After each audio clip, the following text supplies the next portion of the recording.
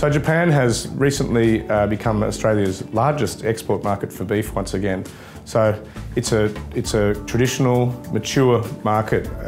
MLA in various guises have had an office there for over 60 years. The trade up there is very accustomed to dealing with Australian beef, and they're accustomed to dealing with an agricultural product that has cyclical changes in supply and price. So it's a great market for us, and in times like this, when supply tightens up a little bit, it's markets like Japan that can be relied upon. In Japan, we work across all sectors in market, from food service, retail, and consumer promotion. There's a great trend in Japan about eating leaner beef and eating steaks. So what we're trying to do in market is educate consumers about how to cook the perfect steak, and obviously an Aussie beef steak. The program's called Let's Barbie, and it's really had some fantastic success in market at getting consumer attention and getting people buying Australian beef steaks.